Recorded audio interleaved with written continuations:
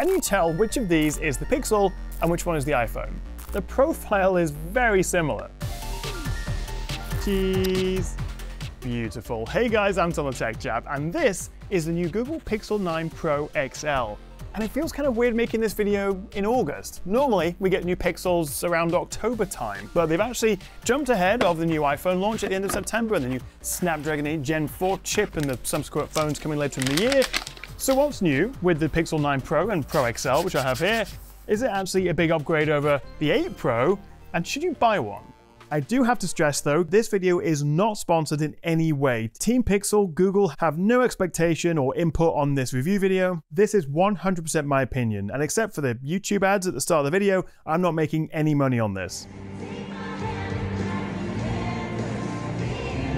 Let me give you the headlines, and we have a fresh new look, we have thinner bezels, a slightly bigger screen that's also brighter, we get the new Tensor G4 chip, 16 gigs of RAM, up from 12, we have beefier speakers, we have a longer battery life, yay, and faster charging, and in the camera department we have an improved ultra-wide with a wider aperture, we have a new selfie camera bumped from 10 up to 42 megapixels, and with a wider field of view.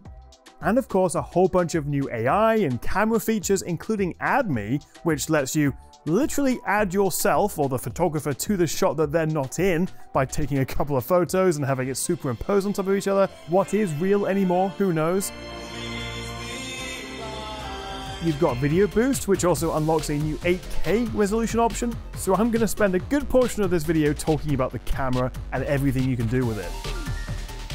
And it's £100 more expensive than last year, although, relatively, it is still 150 quid cheaper than a S24 Ultra and £100 less than an iPhone 15 Pro Max, so still just a little bit cheaper than the flagship rivals out there, but not significantly. And it is also a £100 price bump over last year's Pixel 8 Pro. You can still get a Pixel 9 Pro, which is the same price, $999. The main difference is the screen size. We're also getting a relatively bigger battery, slightly faster charging, but that's about it. The difference between the 9 Pro and the 9 Pro XL is really just the screen size. Do you want a 6.3 or a 6.8 inch phone? So the first thing you'll notice this year is this refreshed design, and side by side with the 8 Pro, here's one I made earlier, gone are the curvy edges around the back, gone is the wraparound Geordie LaForge camera module. Instead, the Pixel 9 Pro XL gives us completely flat edges with a glossy metal finish, a more stuck-on, rounded camera bump, which is about half as thick as the bloody phone itself, but I do like the look, and it's nice to have a phone that doesn't lump all the cameras in one corner, and it doesn't wobble on the table. Similar camera setup though, we've got the main, the ultra-wide and the telephoto, alongside a spectral light sensor for the sort of white balance, and also the thermometer, which I've used once, I think. I don't know why we have that. Surprisingly though, the speakers are much better, richer, louder, there's less distortion at higher volumes. Forget even entertaining somebody else's opinion or respecting their wishes. What are you practically on about? Although I do find myself accidentally covering the speaker grill when I'm holding it in landscape to watch a show or play a game, so I need to either adjust my grip or flip it around. They've also finally updated the USB port to support display out. This is a first for a Pixel, and it means you can mirror to external screens or a pair of smart glasses like these X-Reels. And along with face unlocking, we now have a new ultrasonic fingerprint reader instead of optical, which I found to be quite a bit quicker and more reliable. Up front, Google have squeezed in a bigger 6.8 inch screen, up from 6.7 last year, and you can just about see the difference if you have them side by side. It does feel bigger to hold, although that's mostly due to having that flat rather than curved back. Still Gorilla Glass Victus 2 though on both sides, same as before. However, the 9 Pro XL is 0.3mm thicker and 8 grams heavier, tipping the scales at 221 grams. Which, and this can't be a coincidence, is the exact same weight as an iPhone 15 Pro Max. Still, it passed the most important test. My wife Sarah, who is an avid Pixel user, she's been using the 6 and 7 and 8, so I handed it over and her first reaction was, ooh, I like it, which is a very positive sign. So as far as the wife test goes, 10 out of 10. And finally, no new phone launch would be complete without some tasty new colors. And both the 9 Pro and the 9 Pro XL come in porcelain, the one I have here, obsidian, black basically, a hazily green, and a rose quartz. Very fancy. But let's talk about this screen, which Google call their Super Actua or Super Actua screen. So it's a 0.1 inch bigger screen, but more importantly, it's also brighter. Google say that the peak brightness, so that's the peak maximum on a 5% window, has gone from 2400 nits to 3000 nits, and full screen HDR brightness has gone from 1600 to 2000 nits. Although in my tests for both SDR and HDR, I measured around a 200 to 300 nit boost. It's not a night and day difference, but it does make it easier to use outside. Everything just looks a bit punchier and more vibrant. However, despite the improved cooling and the slightly more efficient chip and also the brighter screen, that after just a couple of minutes of using the Pixel outside in the sun taking photos, the screen massively dimmed. I couldn't get it any brighter, and it actually made it really hard to use, literally just after a couple of minutes. But of course, most phones, including iPhones, do this as well. They've also massively improved the viewing angles. The 8 Pro goes really off color with a kind of green tinge when it's off angle, and just generally I found the 9 Pro's colors a little bit warmer and more natural. I like it. Although I would recommend changing the default high resolution to full resolution. It'll have a small impact on the battery, but I just find it a little soft and low res out of the box. Unfortunately, both the 8 and the 9 series have the same 240Hz PWM dimming, and for context, the S24 Ultra and the iPhone are around 480Hz, which is still considered not great, and this flicker can cause eye strain, with some people very sensitive to it. Now, in some ways, the Achilles heel of these Pixel phones has always been the processor, the Google Tensor, which is built on Samsung's Exynos architecture. They've got progressively a little bit better and better each year, but it's just never kept up with the competition from Apple and Snapdragon, particularly in terms of performance. Now, Google have always said that they favor efficiency and AI performance over, raw horsepower for gaming, but then the battery life's always been pretty terrible on Pixel phones as well, and a lot of the AI is done in the cloud anyway. So, Tensor G4 this year. G2, G3, G4. Is it any better? Well, to get nerdy just for a second, this new G4 actually has 8 cores, one fewer than last year, but they are the newer Cortex X4s rather than X3. We have the same Mali 715 graphics, but we do now have 16 gigs of RAM versus 12, although it does appear to be a slightly slower type of RAM. What does this all add up to? Well, in Geekbench 6, the 9 Pro XL is 14% faster in single core and 5% in multi-core. Not very exciting. And switching over to the 3D Mark graphics test, the best loop score is less than 5% higher than last year. However, what is more interesting is the low score, which is 16% higher. The Pixel 9 Pros have a new heatsink, which really is doing the heavy lifting here in place of a much faster chip, but it is giving us this more stable performance. And it is worth noting that the regular Pixel 9 doesn't have this new design. Google say the G4 will make apps launch 17% faster and web browsing 20% faster, but the Tensor G4 is still very much in the championship, whereas the Snapdragon 8 Gen 3 and the Apple A17 Pro is in the Premier League. And they're both about to be updated with the A18 and the Snapdragon 8 Gen 4, so this is going to fall even further behind in the next few months. But does any of this actually matter? Well, most of the time, no, not really. In fact, the Pixel still feels like one of the fastest and most responsive phones in everyday use, thanks to the stock Android 14 software. But at the same time, it feels just as fast as the Pixel 8 Pro, and it still struggles in high-end games. I fired up some Genshin Impact, which can actually get a flawless or near flawless 60 FPS maxed out on the current iPhone and Snapdragon rivals, but here I'm still getting frequent dips below 20. For most games, you'll be absolutely fine, but I'd still say the Pixel 9 Pro is not a hardcore gamer's phone. But for everyone else, the benchmark scores don't really mean that much. It is still incredibly fast and a joy to use. And even though it's not significantly faster, it does last longer. Yes, the battery life has been improved. It shares basically the same size cell as the 8 Pro, but have a look at this YouTube video time-lapse I made. The Pixel 7 Pro and 8 Pro are within 5 minutes of each other, just shy of 12 hours, but the 9 Pro XL just keeps going, finally kicking the bucket 4 hours later. The S24 Ultra and the iPhone do still come out on top, but it's putting up a good fight, and it is a big improvement. Google's also boosted the charging speeds with the Pixel 9 series. It's actually a little bit different across all 4 phones they're launching. They've got the 9, 9 Pro, 9 Pro XL, and the Pixel 9 Pro Fold, but essentially the Pixel 9 Pro XL has the fastest charging for both wired and wireless, but still you will need the fast chargers to actually take advantage of that, or else you won't see any difference, and it does not support Qi 2. It's still hard to get my head around this though, because the Tensor chip has got progressively better, and yes, it's a tiny bit faster, a bit more stable, much longer battery life in some use cases, which is great to see, but it still falls some way behind the rivals, which are themselves about to be updated. It's like celebrating it being a bit less rubbish than it was before. And the expectation next year is that they'll switch to a new architecture built by TSMC rather than Samsung, so the Pixel 10 and whatever G5 chip they use could be actually a more significant upgrade. So if you're on the fence about this and you do care about having the best performance, could be worth waiting another year. Now for me, and probably you as well, there are 4 main reasons to get a Pixel. You've got stock Android, it's the first to get updates, it's slightly better value, or at least a little bit cheaper than rivals, and it's also the camera. So what's new this year? Well, hardware-wise, not a whole lot. On the back, we have the same triple lens setup. The only hardware change is the ultra-wide camera, which now has a f1.7 aperture versus f2 last year, so a little bit wider, better in low light. And we have a new 42 megapixel selfie camera with a significantly wider field of view. To give you an idea of the difference in field of view, let's switch it over to the 9 Pro XL.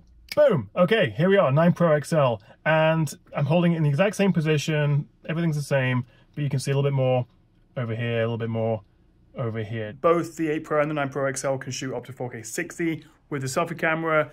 Straight away, just I'm looking at the screen, as I can see that wider field of view on the new one. But what do you think in terms of the quality? That's the problem, you can never compare phone cameras based on the screens themselves on the phones because the screens are different. So you have to take them off, look on a laptop, and that's what I'll be doing. In fact, I've just taken off my battery test there, which took 17 hours to record, thankfully with a time lapse. Now I would say that photo quality isn't drastically different. In fact, you'd be hard pressed to tell them apart in some cases, aside from the wider field of view. There is a little less of the over-processed, over-sharpened look, and also noticeably less noise in lower light. What I would say though is for low light selfies, use screen illumination, which is insanely bright, but I find it produces much nicer, much more realistic looking night mode selfies. Okay, let's switch around to the back, and I want to stick with these comparative shots for the moment versus last year's 8 Pro because I think it's needed in order to really see what's different this year, because it is subtle. Firstly, I found the colors on the new 9 Pro XL to be just a little bit more natural and true to life. My black t-shirt is black here rather than dark blue. The white balance is much more aggressive on the 9 Pro at diffusing that bright orange and balancing the colors across the scene. Dare I say it's leaning toward more of an iPhone aesthetic? I think a full comparison is needed. Make sure you hit that subscribe button so you don't miss it. The thing is though, the main camera's sensor, resolution, aperture, all the same. The bigger difference though is with long-range zoom. It still maxes out at their 30x super res zoom as they call it, but there does appear to be significantly more detail on the 9 Pro shot of old JC here. Let me show you another one. Here, zooming in on the side of the pub and going up to 30x, there is a lot more detail in the text. So for me, the Pixel has always excelled at photography, including portraits, and while the differences from the 8 to the 9 series isn't anything too revolutionary, it does produce a nicer, cleaner, less noisy, more natural shot. It's like, I don't know, 15% better. Let's go back to video though. This is Wells Cathedral, and I'm filming this at 4K 30 with the 8 Pro and the 9 Pro XL. Very similar in terms of quality, image stabilization with a 1x lens here, but punching in, colors are again a bit more natural, like we saw with photos, but particularly when zoomed in all the way up to the 20x, neither are perfect, but the 9 Pro XL is much smoother. So it's a bit niche, but for super long range video, the 9 Pro does have better stabilization. Now you thought this video couldn't get any better, right? Well, come with me to the Taylor Swift Eras Tour concert at Wembley Stadium here in London. I went with Mrs. Tech Chap and a couple of friends, and obviously being a tech nerd, I also have 4 different phones in my pocket. The iPhone, the Samsung, the Pixel, and also something else I can't tell you just yet. But let me just show you a couple of photos and videos I took, because I will say between the S24 Ultra, the iPhone 15 Pro Max, and the Pixel 9 Pro XL, in my experience, the Samsung is still the zoom king, which is actually kind of interesting given they all have 5x telephoto lenses. Why is it still blurry? That's all the resolution we have. Making it bigger doesn't make it clearer. It does on CSI Miami. But one thing I was excited to test on the Pixel was the new Zoom Enhance feature, straight out of a cheesy Hollywood action movie where they say, you know, zoom in, enhance, and then somehow they can see the license plate or the person's face. Technology that just didn't exist then, but now, with AI, actually we are getting some Zoom Enhance action going on, but it's nothing crazy if I'm honest. In the dozen or so times I've tested this over the last couple of weeks, I've never been particularly blown away by the results. It's just a bit cleaner, a little bit sharper. It doesn't suddenly bring the Pixel up to the same standard as the S24. Now, we couldn't have a new phone release without talking about AI. And in many ways, Pixel were actually ahead of the game with Magic Eraser, Audio Eraser. The thing is though, a lot of this cool eraser stuff can be done within the Google Photos app on any phone and using any picture. It's not exclusive to getting a new one of these. Now, what is new with the Pixel 9 series here is Add Me, because this is like one of the headline new camera AI features. And I want to give you a bit of a live demonstration because there's me here, Mrs. Tech Chap, and our friend Mara, and I want to take a nice high quality picture with the rear cameras. You take the first picture and then you switch the photographer. So I'm now going to jump in the frame, Mrs. Tech Chap's going to come out and hold the camera, and you've got this kind of ghostly AR guide to help frame where I should then be. Take the second photo and it composites them together. And the results are pretty good. It definitely got a few wows from the group, but it's not flawless. You can sometimes see the stitching lines, the perspective can be a little bit odd sometimes, and it's also just a little bit of a faff to explain to your friends how this works each time. But still, no manual photoshopping involved, and as far as I'm aware, there aren't any other phones that offer this kind of feature. And I also really like this portrait light option where I can literally move a light source around the frame to kind of highlight and expose different elements, and it does a good job of making your portraits pop a little bit more but still looking natural. And between portrait and portrait light and unblur and zoom enhance and reframing and video boosting, Magic Eraser, Audio Eraser, Add Me, you have so many options with Pixel and Google Photos to tweak and play with and basically create entirely new images right from your phone. How much you want to use this stuff? Up to you, but it is nice to have it there at your fingertips. And it is still one of my absolute favorite phones for astrophotography. Grab a GorillaPod, stick it in your garden, and 4 minutes later you've got this. And with a bit of a Lightroom touch-up, not too shabby, but also not significantly different to last year. The Pixel 9 Pros can also now shoot in 8K, but only when you have this video boost enabled. Now, video boost was introduced on last year's Pixel 8 series, although a few months after launch around Christmas time, and this video boost can either help get you to a higher 8K resolution or for better low light video, like a night video boost. And essentially you shoot the video and then you get a 1080p lower quality kind of proxy preview file, if you will. And then it uploads the main video to Google servers, and then their cloud AI does some wizardry to upscale and boost your video. It can take a bit of time. It does of course need an internet connection, but it certainly can give you better video than you would otherwise get just from the camera hardware of the Pixel itself. We've also got a couple of new apps, one of which is screenshots, and I just don't really understand this. We have a screenshot album tab in Google Photos anyway, but essentially this is like an AI optimized way of searching within all your receipts and screenshots, although for my train journey from London to Bristol, it thinks it's a flight, so I'm departing from the airport of London Paddington. But anyway, more exciting is this new Pixel Studio app. And this is kind of your one-stop shop for AI image generation. Whether you want to create an entirely new image, like a puppy using a laptop on a beach in sunset, which comes out incredibly well actually, I think that looks fantastic. But I have been running into a few issues where it says it just can't make this yet, or it can't deal with people yet. Although, to be fair, if you look at the top there, it does say this is a preview, so hopefully this will get better with time. But within the Studio app, you can also open up your own photos and reimagine them, which is actually closer to Samsung's Sketch to Image, and it's a lot of fun to play around with. And they have kept it quite restricted, fairly limited, so you're not going to come up with anything too edgy or dangerous or inappropriate. But for reframing or adding some fun stuff to your photos, definitely worth having a play with. We also get a brand new weather app. You get Google's Gemini Advanced for free for a year. And with Gemini Live, you can actually have a back and forth live chat, which is very similar to what you can do with the ChatGPT app if you subscribe. Although be wary that it can be wrong, confidently wrong. Unfortunately, there is no phone model called the Pixel 9 Pro XL. And finally, Google promised 7 years of OS updates, which I suppose will take us up to Android 21? Maybe Android 20 because they count 14 as the first one. Anyway, a lot of support with this. And also, of course, being a Pixel, this will get the updates first, including any fancy new AI features. I think the bigger question though is why not save several $100s and just go for a regular Pixel 9? It's £300 less than the 9 Pro XL, and all you're really sacrificing is the bigger screen. It's 6.3 inches, same as the 9 Pro. We also get a little bit less RAM, 12 gigs of the stuff. We do miss out on the new thermal design, so that could impact the stability and the performance. The camera is also a bit of a downgrade. We don't get the new improved ultra-wide. We get the same 10 megapixel selfie as last year. You don't get the free year of Gemini Advanced. slightly slower charging, slightly different design with the matte aluminium edges rather than the glossy, which you actually may prefer. It's not a significant hardware difference between the regular Pixel and the Pro series with the Pro and the Pro XL, which is good because it means you can get a really good Pixel phone for a lot less money, for like £800-ish. But certainly if you want the biggest and the best Pixel, then you're going to want the 9 Pro XL.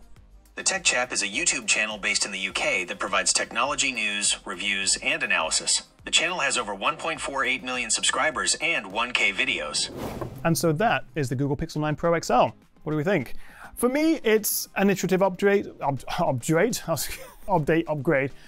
iterative, it's evolutionary. I think if you're on a Pixel 8 Pro or a Pixel 7 Pro, it's probably not worth upgrading. Anything older, yeah, it's worth it. If you are due one, sure. But the current competition this faces will be replaced very quickly, so it could be worth seeing how they compare. Although in favor of ordering one now, Google do offer some quite good deals. They're actually offering some free storage upgrades, but I'd also be lying if I said I wasn't a little bit disappointed by that G4 performance. Yes, it's better, but it's still not good enough. And that's where I think we might have to wait for next year's Pixel 10 with that new architecture chip to get some proper upgrades. But what do you reckon? Are you tempted to buy one? Let me know what you make of the Pixel in the comments below. Thank you so much for watching, guys. If you enjoyed the video, a cheeky like and subscribe would be fantastic. And I'll see you next time right here on the Tech Chat.